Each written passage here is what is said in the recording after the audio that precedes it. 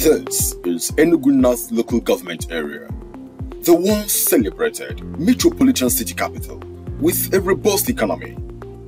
Today, Enugu North is a shadow of its past, with refuse dumps and visibly dilapidated infrastructures. Addressing party members and supporters, the governorship candidate of the All Progressives Congress (APC), Chief Uche Nnaji, Nwakaibie, challenged all to rise to this call for freedom and liberation of the common man.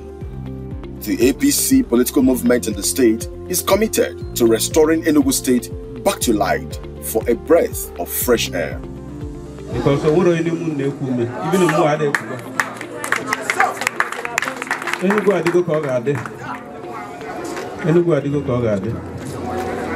and can I entrust to our future on the Kaba. I very good Enugu. I am very Diego.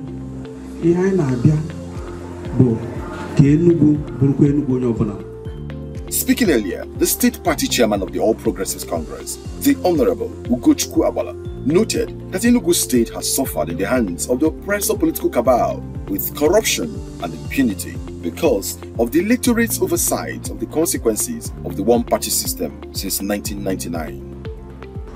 All this infrastructure has been run down by a cabal that is only interested in looting the treasury of Enugu and not giving back. Some contestants and party leaders, including the Enugu East senatorial candidate of the party, the High Princess Adobu, said Enugu must hold their leaders accountable. We must have to stop that at everywhere, Hannah.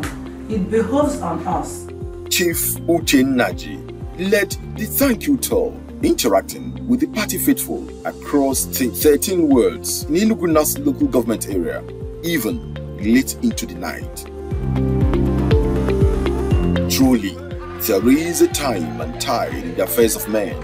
This is another historic journey to recover the future of Enugu State.